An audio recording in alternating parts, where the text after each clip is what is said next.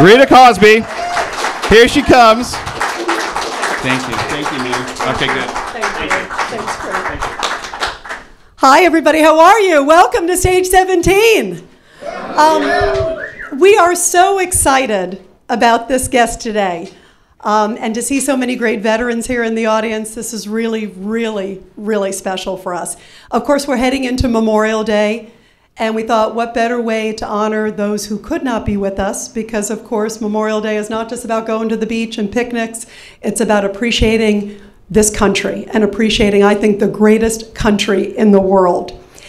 And we are celebrating that today in, I think, the biggest way possible. We've had a lot of great rock stars and country stars here. I mean, we've had Trace Adkins, we've had Ed Sheeran, we had Julian Lennon. I know a number of you there, here were there for that. But we have, I think, the biggest rock star of all time. Truly, today, we do. We have one of the most decorated Navy SEALs in U.S. history.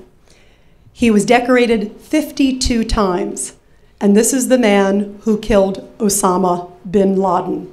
And was not just on that mission, but was on hundreds of other really amazing, successful missions. And for me, this is very personal. Some of you may know my own father was a prisoner of war in World War II. He was a Polish resistance fighter, and he was captured by the Nazis. And at 90 pounds and 6 feet tall, my father escaped from a prisoner of war camp and literally came to a riverbed and was rescued by American troops. So for me, to honor America and to honor, I think, one of the greatest Americans ever, this is a real privilege. And to me, I think one of the greatest ways ever to spend as we lead into Memorial Day weekend. And also, we're also going to have a neat opportunity, because after this, we're going to have a great discussion and find out what that moment was like when he saw Osama bin Laden. But he also was involved with Captain Phillips, that very famous Somali case, of course, of the big movie with Tom Hanks. Also with the lone survivor, Marcus Luttrell case. So these are some of the most iconic cases and most heroic cases in modern military history. And this man was on the front lines of it all and has an amazing story to tell and an amazing way to honor so many of you who are here today. And we're so privileged to have all of you here. This makes it very, very special. And after I talk with him, we're going to open it up also for some Q&A. We're going to put a microphone over here, so you're going to walk up, please come up, and we're going to make it available to be able to ask him anything you'd ever like. Anything, the most embarrassing question ever, I think he can handle it. If he can kill Osama bin Laden, you can ask him anything. I don't think he's afraid of any question. And then after that, we're going to have a neat opportunity for all of you to take some pictures with him. Because for me, I get to interview a lot of people. And I've met so many celebrities and world leaders. But to me, this is one of the most special moments, to be able to take a picture with a true hero, a true American hero. And without further ado, everybody, please give a huge round of applause to Mr. Rob O'Neill.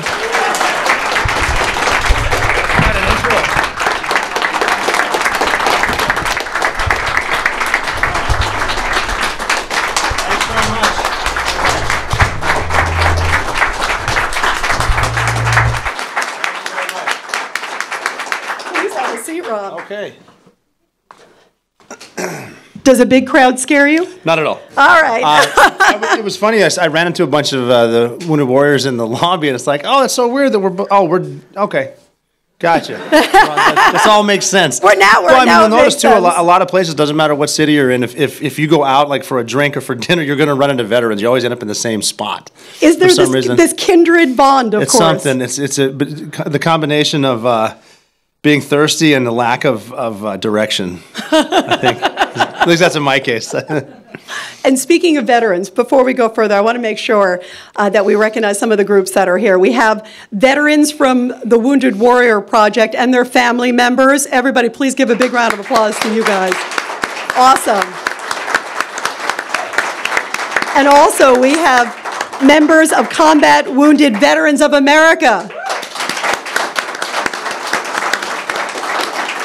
And before I bring some questions to you, would all of you who are veterans in the room, because we've got some great ones here, this is so special to have you here, and also family members, if you're a veteran or you're a family member of a veteran, would you please stand so we can all give a big round of applause to you? Would all of you please stand who are veterans or family members of veterans who've served?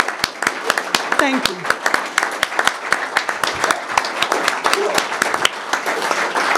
How awesome is that? That's awesome. Awesome.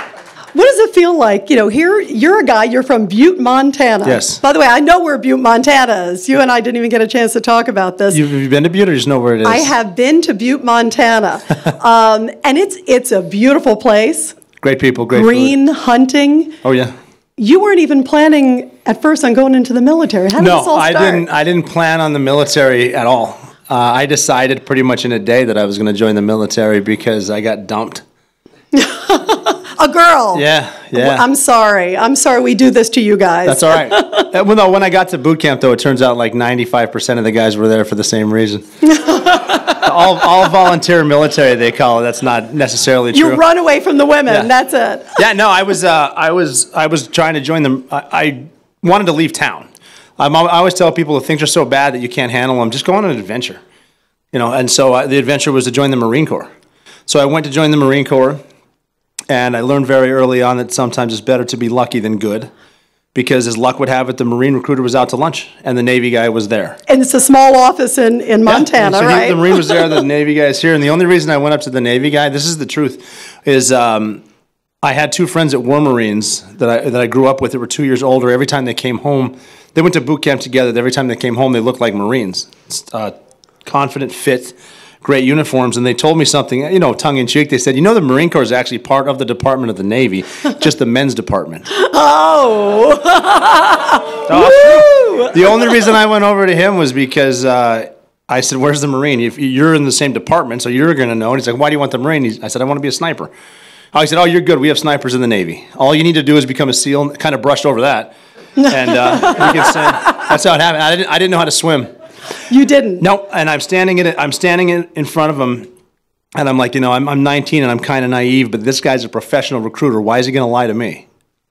And? So, yeah, he talked me into it. I know you, but I saw you didn't know what to do, push-ups or pull-ups, or what was it? No, I couldn't swim. No, but you also were having trouble with what, pull-ups the or pull-ups push-ups? were difficult, yeah. Right. Because I wasn't big I played college basketball, but it's not as physical as you think. You run, you jump. You learn how to shoot free throws. That's about it. Pull-ups were harder than I thought. But I had 5 months. He gave me the to sign now, 5 months you leave. So I had to learn all that stuff in 5 months. And I found out what SEALs were. I read a few of the books. I'm like, okay, you know, whatever. I'll stay positive. I'm still going to go. And I was smart enough to get it in my contract that I get to try out.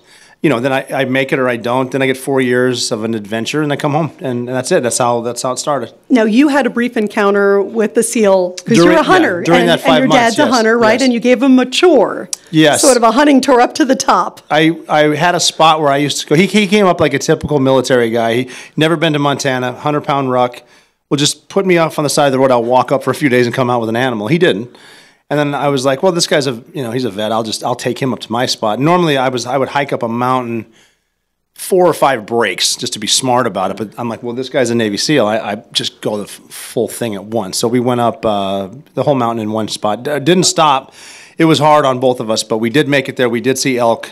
Nothing legal to shoot, but we got into them. And he just told me, he's like, walking up a mountain like that, this is probably a good call for you. We do some of that. So you get into it. Now, tell us about the training, because it is intense. I know a lot of the Navy SEALs. You and I have some mutual friends. Yes, we do. It's intense. It is. It's a start to finish on day one. Technically, it's 8 months long with it's calisthenics all the time. 1,000 push-ups a day, 1,000 sit-ups a day, 1,000 flutter kicks. Did you have to swim? You swim a lot. Yeah. All right. We're doing the test is a 2-mile ocean swim that you need to pass every week. But then there's hours and hours in the pool with fins, without fins, tied up. Doing different drills, teaching you how to not panic. Like, panicking is not going to help, so just enjoy being tied up and exhale so you sink and all that weird stuff. I knew some people who enjoyed being tied up, but that's a whole different thing. That's for another time. But I mean, even where they would, the grinder where we work out and the beaches and the obstacle course, it was a mile to the galley. So you're running 6 miles a day just to eat, on top of the additional 14 miles a day that you're running. And it's a very, very difficult course. And the washout rate right now is 85%. Wow. It was 80 when I went through. It's 85 now. They've gotten smarter about it. log PTs, all kinds of bizarre workouts, and that's just until Hell Week, and then Hell Week is when they wake you up. That's not Hell Week. No. All right. That's the days. Hell Week starts on a Sunday. When I went through it was week 5. They wake you up on Sunday afternoon and they keep you awake until Friday. So you're doing all that stuff, always wet and. That sounds like my job at WABC. Right? Just ask my boss over there. So yeah, and then you get through the physical stuff. It is technically 9. It's more like 15 weeks, and then you get into the diving. So you still do physical stuff every day, but then you start learning about dive medicine, dive physics, different laws, how pressures and volume relate, and partial pressures of oxygen, and dive tables, and physiology, how to do stuff, and then you get into demolition and shooting and all kinds of stuff. What about waterboarding, torture, being held captive, that preparation? God forbid the worst happens. That gets into a different kind of school, but like the torture, the waterboarding, I'm not worried about, because they're not going to waterboard us if they catch us. They're just going to cut our heads off. That's all. You can't right? really prep for that, and that's like a one-time thing. But no, they do mess with you with the water, but that's just to teach you that you can get through most stuff. You can convince your body through your mind to do anything. And if you drown, when you do, they resuscitate you. You'll learn how to do that a lot. And I've seen people go die and wake right up, and just it's quite a place. That's just the training, though. Could you tell who was going to make it? Now, that's the training. No. Through the 85% who weren't going to, could you say, okay, I can tell that guy's not going to make it? No, it's hard to tell, because, most of the loudmouths wash out first. They quit first. Some loudmouths make it. Most of the quiet guys make it, some don't. It's hard to tell. Like, I couldn't swim. I made it, and I know collegiate water polo players that didn't make it. So it's hard to tell. It's the common theme is positive attitude. And if you get negative, it's gonna build on you. Why are you looking back? We're going that way. Right. And just not quitting. Some of the best advice that I got was, don't quit now. When you feel like quitting, and you will, do not quit now. Just quit tomorrow. So much mental. Yeah, it's just all mental. So and much it's just mental. little victories. Just don't think about 8 months from now. Just try to get through this and make it to breakfast. So through all of this, then you get into it. You did 400 missions. And what's amazing, Rob O'Neill, is that you also had successful missions where nobody was killed. That's an incredible perspective. Well, no, every mission I was on, no one was hurt. That's amazing. Mm-hmm. Think about that, you guys. 400 missions, no one hurt. That is huge. Unbelievable. We were fortunate for a number of reasons, though, because we were able to fight on our terms. We could pick a target, decide whether or not we're going, and then hit at night and quietly get out. And I'd be the first to say that and even in the audience, there are men and women that had much more dangerous jobs than we did. Driving around Irish. Should see my job at WABC. It's tough. IEDs everywhere. Exactly. But no, we were able to, a lot more people who don't get the platform that I do, that don't quite get the. It's a lot more dangerous to walk through the fields in Afghanistan when it's 120 degrees out in July than it is to fly in a helicopter, pick a lock, sneak in, sneak out. So, how much did your beautiful Butte, Montana, that I know and love, how much did the hunting and that background and living sort of, off the land, your dad taught you very well, you were a hunter, you knew how to survive. Did that prepare you for these moments? I think the only thing from Montana that prepared me was knowing the altitudes and knowing how it's going to affect. Knowing that when you're planning on going to, a target on top of a mountain, that you want to be careful of how much weight you carry, and ounces will turn into pounds. Do I need this pistol when I should be carrying a cleaning rod? I actually came up with because a lot of people carry a secondary weapon, because if your primary goes down, you go to your secondary. I learned in combat that if my primary went down, by the time I got to my pistol, my buddy already shot him. Right. So I don't need this. So just take the There's one. a few pounds gone. Wow. Yeah. All right. What about the rocket launcher? What about that? I had Rangers for that. So tell us about, of course, the most amazing mission of your life, the preparation that goes into knowing we're going to go after Osama bin Laden. Mm-hmm. When did you know, and what kind of preparation went into that moment? We knew about 3 weeks before we left. The time they told us that we were going somewhere to the time they told us who it was like 2 days, maybe a day and a half, but we figured it out before that. Yeah, how much earlier did you figure it out? Well, we were asking questions. The way it started was, the reason you're here is because we found a thing. This thing is in a house in a bowl between these mountains. This bowl's in a country, you're going to go in and get it and bring it back. And we're like, well, where is it? Can't tell you. Okay, fine. How are we getting there? Can't tell you. And eventually they would answer, well, it's like a helicopter. But what do you mean like a helicopter? So we're thinking different platforms got to be here. Maybe it's Libya. And just based on everything you're thinking, okay, it's high value, obviously, because this person's here. Then you just, okay, this is bin Laden. It's in the book. It's a better story, and it's actually the way a veteran would talk. And the story is actually funny. I just can't say it today. But it's a good story. It is a good story. It involves colorful language. Yes, it does involve, which is good. In the book, you can do it. We can bleep it a little on air, but you know. I'd rather not. So when you find out, okay, it's bin Laden, what goes through your mind? Here you've had all these other amazing missions, but that moment, what just as an American and as a Are we going right now? It's like you found him, we're ready now. Well, no, you need to train. No, we don't. Show me where he is. I barely need a gun. Just give me a. Was that rush there? No. We've done it so many times. They picked a group of professionals, and they explained to us you might not go, but you're one of the 5 options that we have. So we're going to take you to a site where you're going to train on it, not for yourselves. And they said we respect the fact that you know your tactics, you developed them, but we need to show the people who might make the decision that you can do it. This is kind of how the chain of command works, especially when you're dealing with politicians. So we did. So we trained for a while, and it was interesting. We came up with different. We had the model, we're going to do this. We came up with the perfect plan, and I think as most people here know, the only time the perfect plan exists is when you're planning. As soon as you leave to execute the mission, everything changes. So we planned on it, we rehearsed it with helicopters, without, and then we talked about it, and there was even a night when we come up with every contingency, and the boss said, all right, what's the worst thing that could happen? And the youngest guy in the room said, well, maybe the helicopter will crash in the front yard. Which happened, yes, right? That's exactly what happened. So we talked about that for 30 seconds, and that happened. Wow. But no, we were ready for it, and we went overseas. You know, we did the final preparation with the families, and they didn't know where we were going, but I had the last meal with the kids, and they didn't know it was the last meal, and we accepted the fact that we weren't going to come home. You believed that you would probably not make it back. Yeah, 90% chance. What did you think would happen to you? You get shot down on the way in. We're invading a sovereign nation with whom we're not at war. And not telling Pakistan. No. And you know what was amazing to me always when that happened? And I was one of the few journalists who knew about bin Laden. I actually requested an interview with him in 2000. So did I. Yeah. I got mine. You got to talk to him. I didn't. That's the difference. Nice. But I remember when it happened, and first of all, you're going into Pakistan. I can't even imagine. They don't know you're going in. No. And then there's the military academy. Their equivalent of the West Point is right down the street. Yeah, less than a mile away. Were you shocked how it was literally right there? No. They knew he was there. It's a big house. Maybe not house. the military, but the intelligence services inside of Pakistan have every reason to know he's there and every reason to protect him based on their interests. I'm not saying the entire Pakistani military knew he was there, or even some of the government, but the intel, 100%, I would bet on that. I know it for a fact, actually.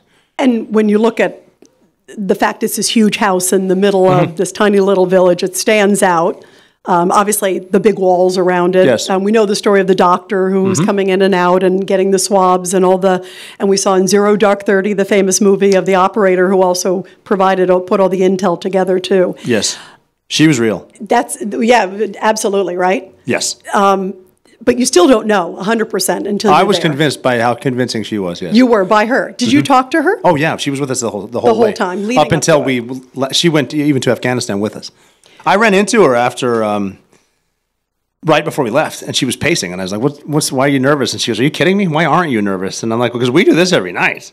We fly somewhere, we mess with people, we fly home, but you need to be right, so I understand why you're nervous now. How was the movie Zero Dark 30, which we all saw, a lot of us saw with Jessica Chastain? Yes. Was that pretty close It was good. to? It was good. I've seen it a bunch of times. Pretty realistic? As far as the agency goes, yes. I think it was good. They really put their A-team on there. I was very impressed with every analyst. It wasn't just one woman. It was a group of women, and then a few guys, and they were really good. I could pick apart tactics in any movie, which I would on that one. It was fine. I mean, the stuff that actually happened, I wish I could have helped if they wanted to make a great movie, because it's a lot easier than Hollywood makes it look, and it's a lot cooler. And there's a little more dark humor, and especially at the end when she finally saw the body. That's in the book, too. I'm not going to ruin it. Plus, I can't use that language either. Oh, shoot. That's a good tease, everybody. And again, everybody, the book is called The Operator. I've been selling books for 3 weeks. I got this. I know you got. You're a pro. You're a pro. I think you're pretty good at whatever you do.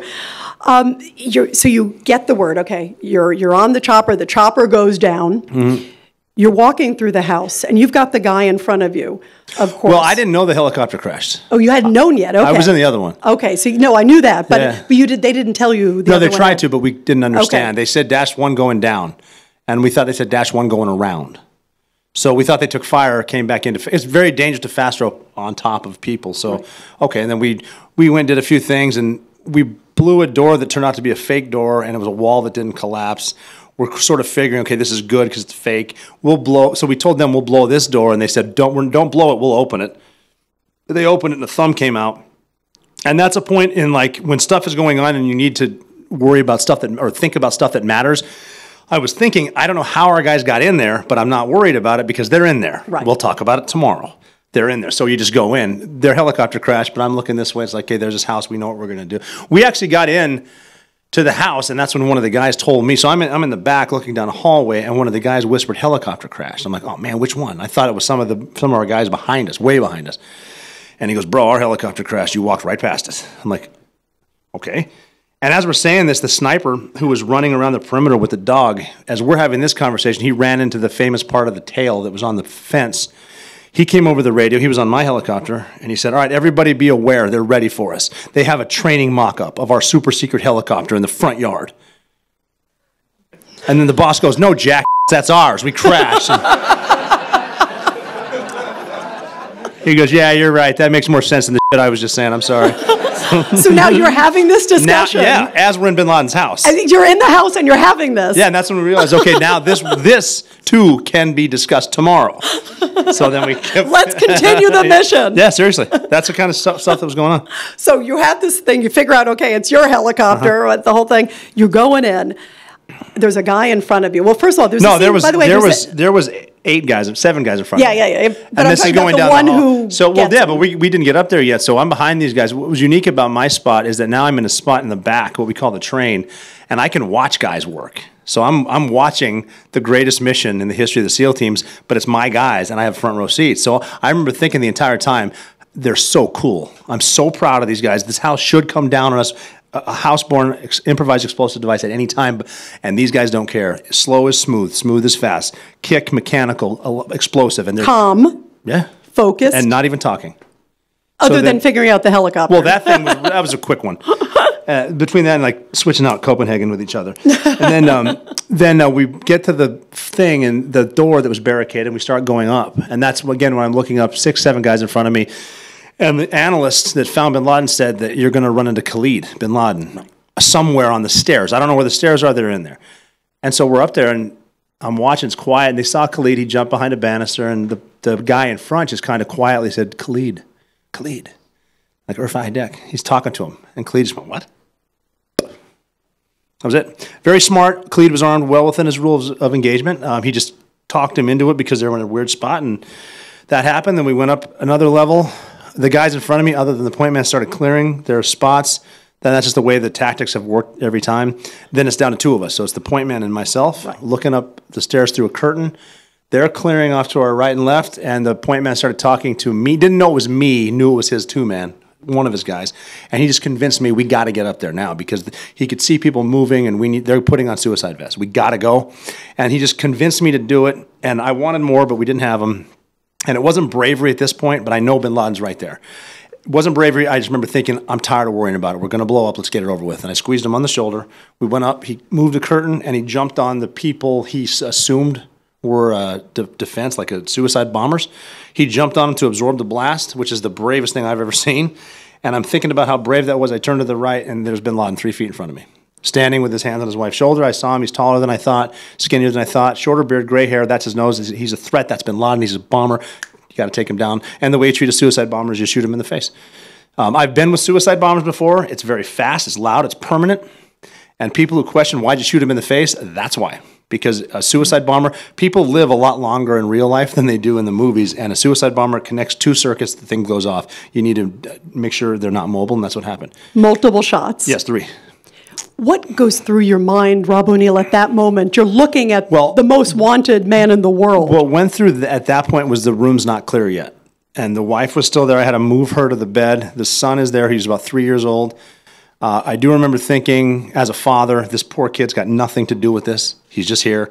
And I picked him up, put him by his mom, and that's when it hit me. And other SEALs are clearing the room, and I stood there, and my buddy who had been engaged downstairs and killed one of the terrorists, he came up to me and he goes, you okay? And I said, yeah, what do we do now? And he just this big smile, and he goes, well, now we go find the computers. You've done this with me hundreds of times. And I said, oh, you're right, I'm back. And he goes, yeah, you just killed Osama bin Laden, so your life just changed. I'm like, okay. Let's find the computers, I guess. And then we just started to roll through what we normally do, and we realized we want to be on the ground. We've been here for this many minutes. We want to be out in 34. Let's find everything we can, and let's leave. And that's when it starts to sink in. Like, we might pull this off. We might live. This house hasn't blown up yet.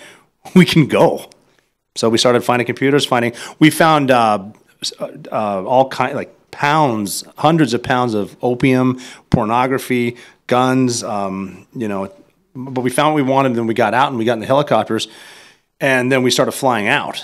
And what was interesting is one of the helicopters that came in, the one that I got on, was one that other SEALs from my same command but different squadron was on there, so they kind of rescued us. So we all jumped in there, we're flying away, and the guy below me was the sniper from the Captain Phillips raid. So I'm laying on top of him.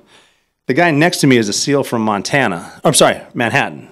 From right here, and he asked me. There's a little difference between Montana and Manhattan, by the way. There is. I got a lot of stuff going on. Quite a bit. So he's from Manhattan, and he said, he asked me what every veteran asked as soon as they found out. They said, who got him? And I said, I did. And he said, on behalf of my family, thank you, which was, they kind of sunk in a little bit. And then the sniper from the Captain Phillips raid, who had up to this point done the most historic thing in the teams, he pulled his Copenhagen out and said, here, take one of mine. Now you know what it's like. It's like, okay, fair enough. And then we're flying out, and we got 90 minutes. 90 minutes to go that way, and we can live. Wow. We're going to live. And how long were you in airspace? How long were you in Pakistani airspace?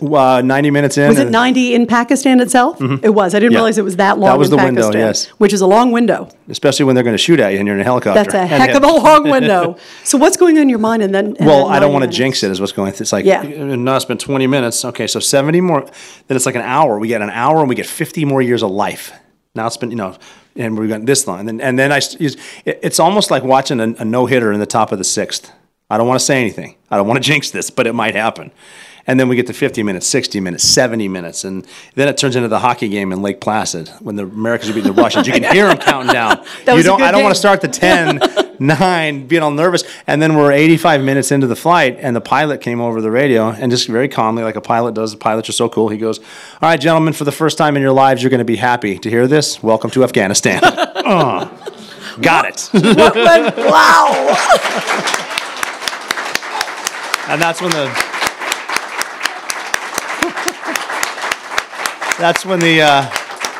high five started. Yeah, what went through your mind when you're like, I am free, I'm alive, and I just killed Osama bin Laden. I didn't think I just killed bin Laden. I thought that we are going to be the best friends for the rest of our lives. We pulled this off. I can't wait to talk to that pilot that put that helicopter down to save everyone's life. If he would have tried to power up, he would have flipped it, killed everyone. But he made the decision like that. I got to put it there. I got to put the tail on that fence. Like that's just to look around and see this team. It was just cool. It was just very, very cool. Very honored to be asked to do that, because you got to figure when we went in, and I love having a happy conversation. When we were going in, I had the guy that actually led me up the stairs. He pulled me aside and said, "Hey, don't take this the wrong way. I'm not saying I'm not going. I'm going. But if we know we're going to die, why are we going?" And I said, well, we're not going for ourselves. We're not going for fame. We're going for the single mom who dropped her kids off at elementary school on a Tuesday morning, and 45 minutes later she jumped to her death out of a skyscraper because that was the better alternative than burning alive at 2,500 degrees. She wasn't supposed to do that. She doesn't fight, we fight, and that's why we're going. And we went for New York, and that was what we talked about.